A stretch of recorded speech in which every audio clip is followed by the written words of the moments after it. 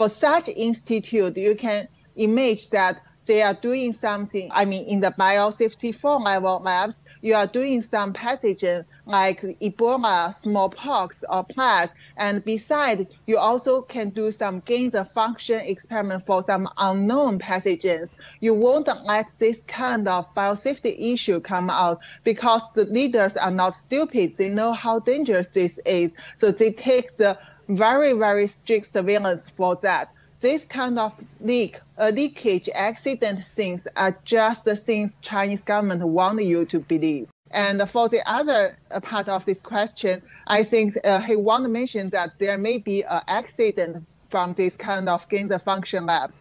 But I work in the P3 lab, in the WHO reference lab for several years. Let me explain to you how strict this kind of management for this kind of P3 and the P3 plus lab and even the P4 lab. So basically, I can tell you, after the very strict training and under the 24-hour surveillance, people come into those P3 lab or above level lab. They are the only ones can come back alive.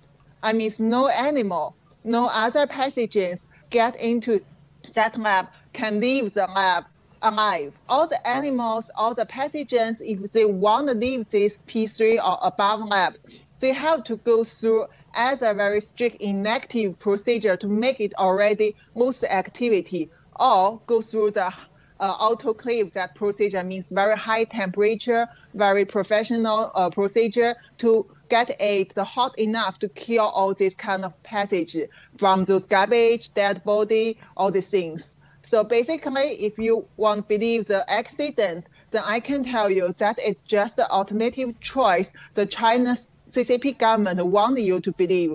I can tell you, before 19th January this year, before I review this virus, it comes from PLA lab based on Zhoushan bat virus through Luda's media.